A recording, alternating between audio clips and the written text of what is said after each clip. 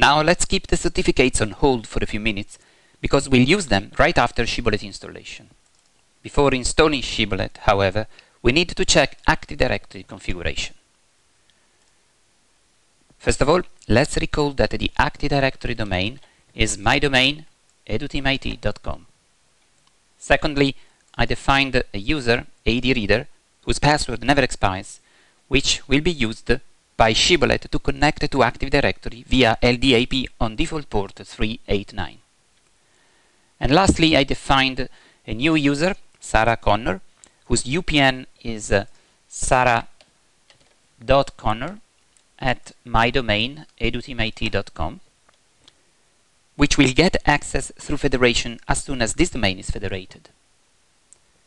Well, now let's go with Shibboleth installation, which I downloaded on my machine from this page.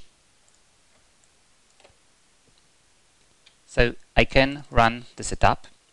We accept the default folder, and then we have a couple of simple but very important forms to fill.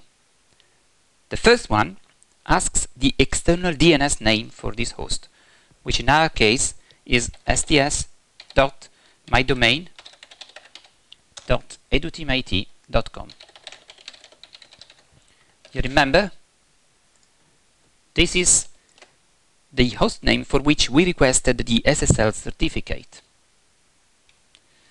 Then we have to specify the SSL port, which in my case is 444 because I have another web server IIS running on this machine. Of course, this port must be mapped on the reverse proxy as well. And then we can leave the other information as they are by default, because they are correct. They are the Active Directory domain and the scope that this Shibboleth will assert. The second form asks the Active Directory server. In my case, it's the same machine, so I can write localhost. Otherwise, I should have written the server name reachable by the Shibboleth server. And then I specify the username, AD reader, that we saw a minute ago, without the domain name or the full UPN, the password, and it's done. In a few seconds, the installation is complete and the service is already running. Okay, the installation is finished without any errors. Please note a couple of issues. First of all, if I try opening the Apache Tomcat server homepage that our setup installed, which is reachable from here, I get an error saying that the certificate is not valid. In fact, this is not the certificate we created. This is a self-signed certificate, which in our case is not enough, is not correct. Secondly, let's go back. Still from this final page, which we get after the installation, if I try to go here on the IDP status page, I get an error. The resource is not available. Well, we'll fix these errors in a second, but before doing that, let's add this page to our favorites. Let's close Internet Explorer. For the first problem, we need to replace the self-signed certificate with the one we have just created. So we start by copying the 4 files that we created before into the credentials folder, which is a subfolder of Shibboleth installation, together with the self-signed certificate, which is this one, currently assigned to Shibboleth and to Apache. We need to replace it with ours, which is signed by our certification authority.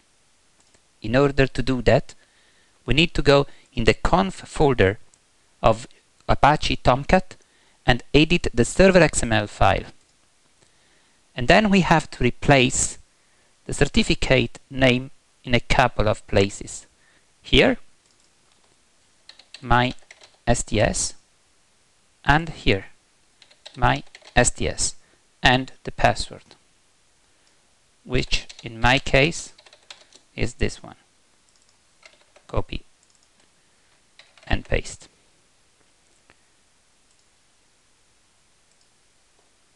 For the second problem, we need to change a line within the configuration folder of Shibboleth. The file is attribute resolver XML, and we need to change just this line, the use start TLS attribute, which now is true and which should become false. Well, we can now save the file, and in order to make sure that the changes are applied, we need to restart Apache Tomcat. And then we test the previous issues to make sure that they do not appear anymore. First of all, you remember the Apache Tomcat homepage, which does not present any errors now, and as you can see, we have the SSL protocol, the right certificate. For the second problem, you remember we had an error on the IDP status page. Now, okay, we have this error because it's trying to open localhost, which is not the host name that we are protecting. So we should write sts.mydomain.